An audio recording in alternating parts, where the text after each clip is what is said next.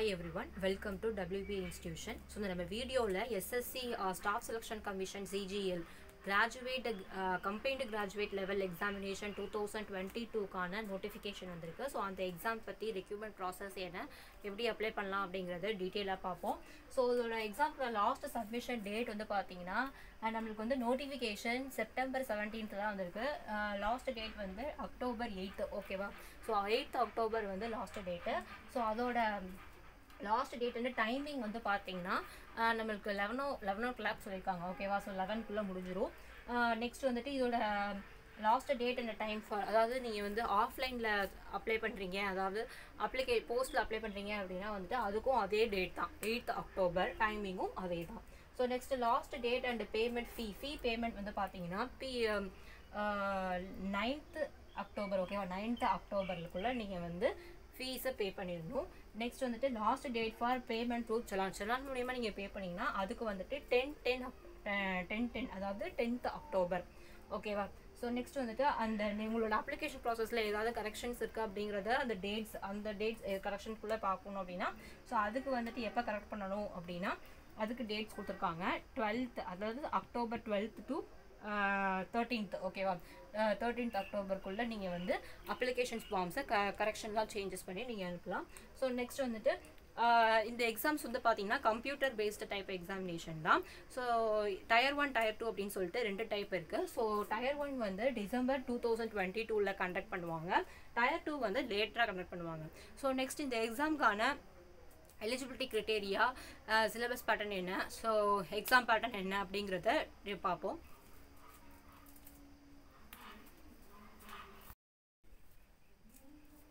So next இந்த எக்ஸாமுக்கான என்னென்ன posting இருக்குது, ஸோ எவ்வளோ ஏஜ் லிமிட்டு, ஸோ எந்த மாதிரி டிபார்ட்மெண்ட்டில் வந்து நம்மளுக்கு போஸ்ட் போடுவாங்க அப்படிங்கிறத பார்ப்போம். ஸோ என்னென்ன போஸ்டிங் இருக்குன்னா, ஸோ நம்மளுக்கு பே லெவல் பே ஸ்கேல் பொறுத்து நம்மளுக்கு போஸ்டிங் வந்து பிரிச்சிருக்காங்க. ஸோ ஃபஸ்ட்டு வந்துட்டு 45,000 லெவல் 8 47,600லேருந்து 1,50,000 வரையும் நமக்கு பே ஸ்கேலுக்கான போஸ்டிங் வந்து என்னென்னா assistant audit officer, assistant account officer அப்படின்னு சொல்லிட்டு 2 போஸ்டிங் இருக்குது. அசிஸ்டன்ட் ஆடிட் ஆஃபீஸர் வந்து எந்த மினிஸ்ட்ரி, எந்த டிபார்ட்மெண்ட்டில் நம்மளுக்கு போஸ்ட் போடுவாங்க அப்படின்னா இந்தியன் ஆடிட் டிபார்ட்மெண்ட்டில், அதே தான் Indian audit department, Indian accountants டிபார்ட்மெண்ட்டில் வந்துட்டு குரூப் பியில் நான் கெசட்டட் போஸ்ட் தான் நம்மளுக்கு வந்துட்டு சொல்கிறாங்க. ரெண்டாவதுக்கும் அதே தான். செகண்ட் வந்து அசிஸ்டண்ட் அக்கௌண்ட் ஆஃபீஸர். இதோட ஏஜ் லிமிட் வந்து பார்த்தீங்கன்னா 30 years கம்ப்ளீட் ஆகிருக்கணும். 30 yearsக்கு மேலே வந்து நம்ம இருக்கக்கூடாது. ஓகேவா? ஸோ நெக்ஸ்ட் வந்துட்டு அடுத்த லெவல் 7, அதாவது அடுத்த பே ஸ்கேல் வந்து என்ன அப்படின்னா 44,900லேருந்து 1,42,000 வரைக்கும் நமக்குரிய பே ஸ்கேலோட போஸ்ட் வந்து என்னென்ன பார்த்தோம் அப்படின்னா அசிஸ்டன்ட் செக்ஷன் ஆஃபீஸர்லேயே நிறைய இருக்குது. ஓகேவா?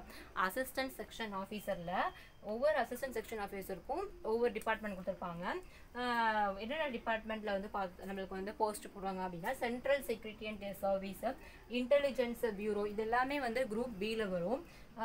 Ministry of railway, ministry of external affairs, AFHQ, இது எல்லாமே வந்து பார்த்தீங்கன்னா நமக்கு வந்து ஏஜ் லிமிட் வந்துட்டு 20 to 30 years வந்து ஏஜ் லிமிட் வந்து கொடுத்துருக்காங்க. 20 to 30 years. ஓகேவா?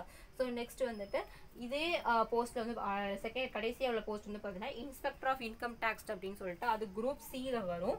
அது என்ன டிபார்ட்மெண்ட் வந்து பார்த்தீங்கன்னா CBDT அப்படிங்கிற டிபார்ட்மெண்ட்டில் கொடுத்துருக்காங்க. ஸோ அதுக்கு ஏஜ் லிமிட் வந்து 30 yearsக்குள்ளே தான் இருக்கும். ஓகேவா? ஸோ இந்த பே ஸ்கேல் லெவலில் நிறையா போஸ்டிங் இருக்குது. ஸோ அந்தந்த போஸ்டிங்க்கு ஒவ்வொரு டிபார்ட்மெண்ட் கொடுத்துருக்காங்க, ஏஜ் லிமிட்டும் கொடுத்துருக்காங்க.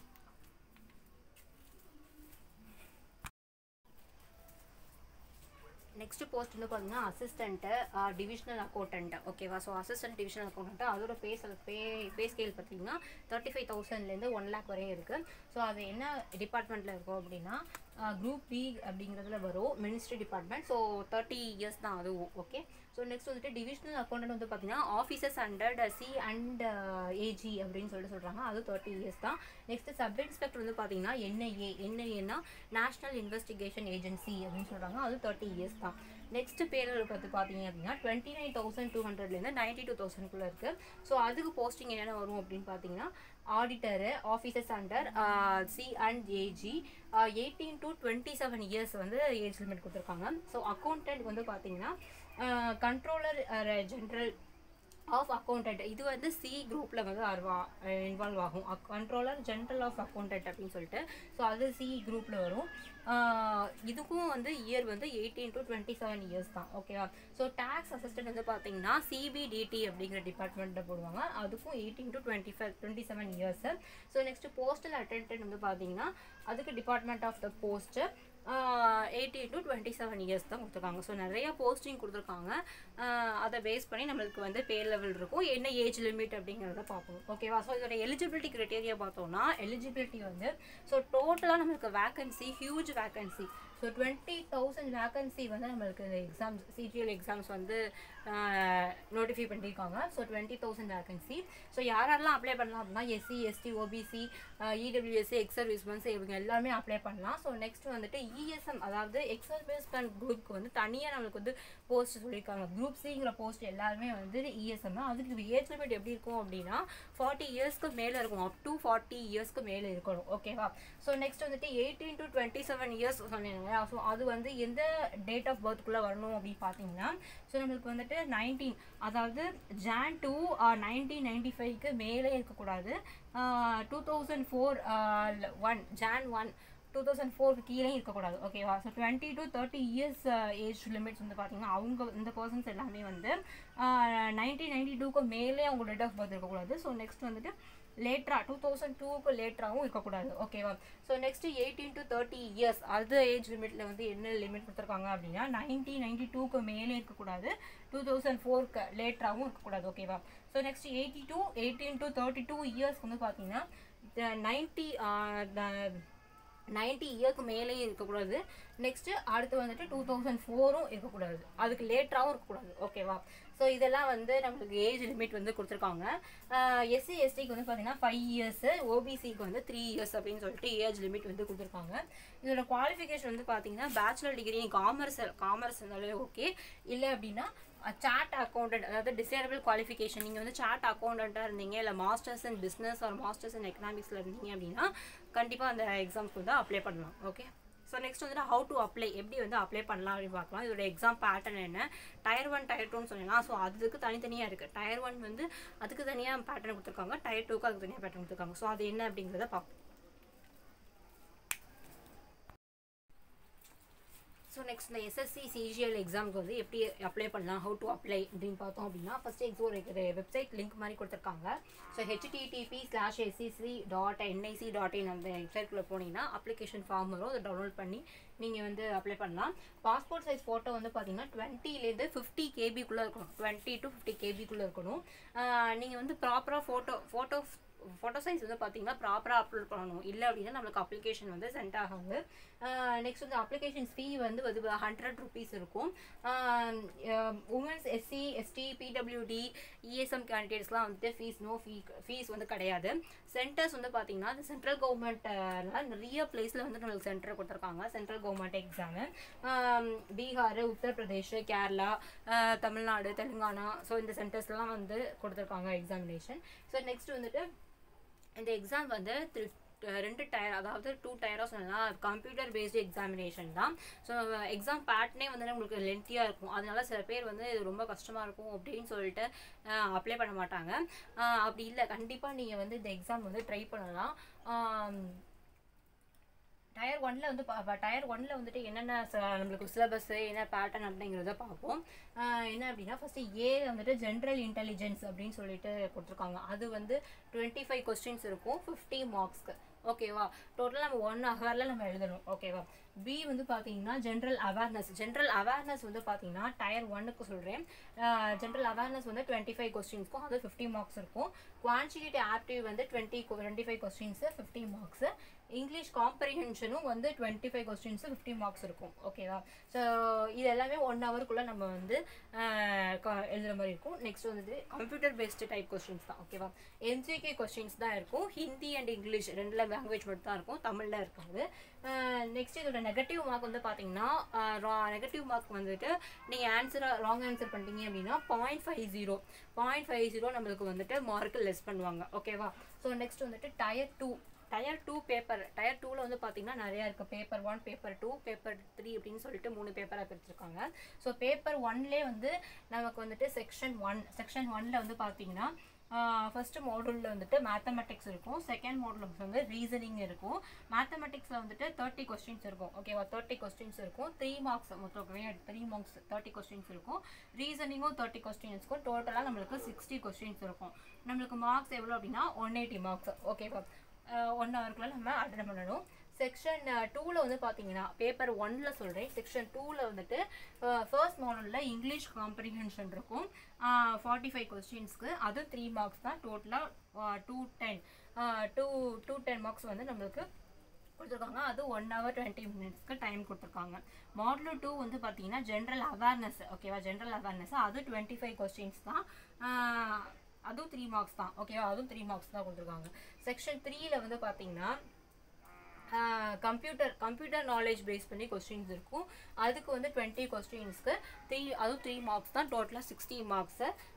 அது வந்து 15 மினிட்ஸில் அட்டன் பண்ணுற மாதிரி, இந்த ஹவருக்குள்ளே அட்டன் பண்ணுற மாதிரி, இந்த டைமிங்குள்ளே நீங்கள் வந்து அட்டன் பண்ணுற மாதிரி நம்மளுக்கு கொடுத்துருப்பாங்க. ஓகேவா. ஸோ நெக்ஸ்ட்டு செக்ஷன் 2ல வந்து பார்த்தீங்கன்னா செக்ஷன் 2ல டேட்டா என்ட்ரி மாதிரி வந்து ஒரு டாஸ்க் மாதிரி வந்து கொடுத்துருப்பாங்க. அது வந்து பேப்பர் 1ல வரும். பேப்பர் 2ல வந்துட்டு ஸ்டாட்டிஸ்டிக்ஸ் வந்துட்டு ஒரு 100 கொஸ்டின்ஸ் இருக்கும். 100 கொஸ்டின்ஸ்னால் 2 மார்க்ஸ் தான். ஓகேவா, 2 மார்க்ஸ் 200 மார்க்ஸ் இருக்கும். டோட்டலாக 2 hours. ஓகேவா. பேப்பர் 3ல வந்துட்டு ஜென்ரல் ஸ்டடீஸு அதுவும் 100 கொஸ்டின்ஸ் இருக்கும். 2 மார்க்ஸ் மாதிரி அது 200 மார்க்ஸு. டோட்டலாக நம்மளுக்கு வந்து 200 மார்க்ஸு 2 ஹவர்ஸில் நம்ம அட்டெண்ட் பண்ணுற மாதிரி இருக்கும். ஓகேவா. ஸோ இது வந்து எக்ஸாம் பேட்டர்ன். ஓகேவா, computer based examination tyre 1 tyre 2ன்னு சொல்லிட்டு 2 டைப்பாக நம்மளுக்கு எக்ஸாம் பேட்டர்ன் இருக்குது. ஓகேவா. நெக்ஸ்ட் வந்துட்டு இதோட சிலபஸ் வந்து என்ன அப்படின்னு பார்ப்போம்.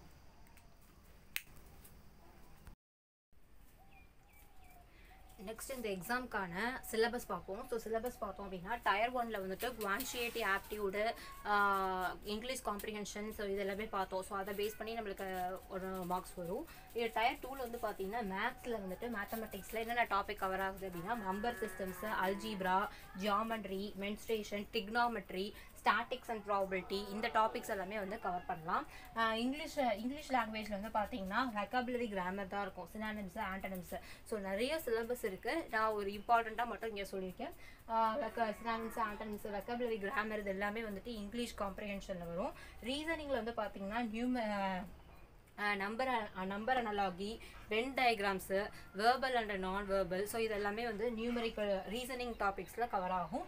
நெக்ஸ்ட் வந்துட்டு கம்ப்யூட்டர் நாலேஜ் மாடல் சொல்லிட்டு ஒரு மாடலில் பார்த்தோம் இல்லையா.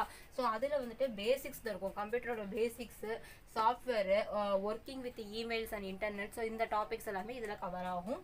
ஸ்டாட்டிஸ்டிக்ஸ் பார்த்தோம் அப்படின்னா measures of dispersion, coordination and ரிகரஷன், sampling theory, analysis of variance, statics interference, so இது எல்லாமே வந்து இந்த டாபிக் எல்லாமே வந்துட்டு ஸ்டாட்டிக்ஸில் வந்து வரும்.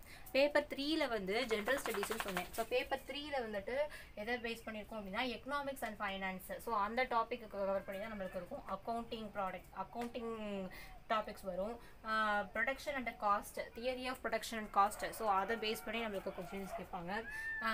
Indian economy, money and banking, so இது எல்லாமே வந்துட்டு நம்மளுக்கு எக்கனாமிக்ஸ் பேப்பர் 3ல வந்து கொஸ்டின்ஸ் வரும். ஓகேவா. ஸோ இந்த மோரோவர் சிலபஸ் வந்து இங்கே சொல்லியிருக்கேன். ஸோ இதை பேஸ் பண்ணி தான் நம்மளுக்கு வந்து கொஸ்டின்ஸ் வரும். ஸோ மோரோவர் சிலபஸ் பார்த்தோம்.